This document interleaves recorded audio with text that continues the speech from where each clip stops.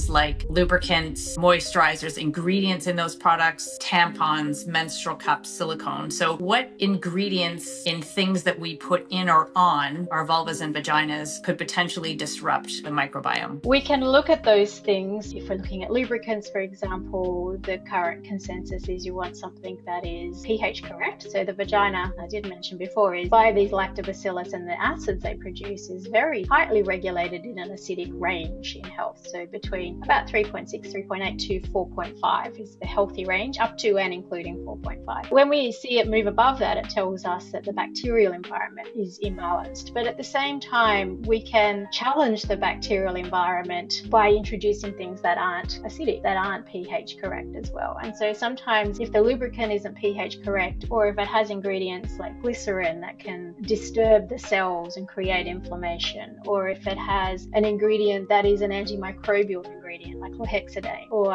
in certain parts of the world, thankfully not Australia, some lubricants will have spermicides in them as well, which are quite damaging to some cells in the area and the overall environment, or fragrances and things like that. So a lot of unnecessary ingredients that are by nature on a very delicate cell surface irritating and may change the environmental pH, or may change how fluids move in and out of a cell, and so create damage to the cell as well.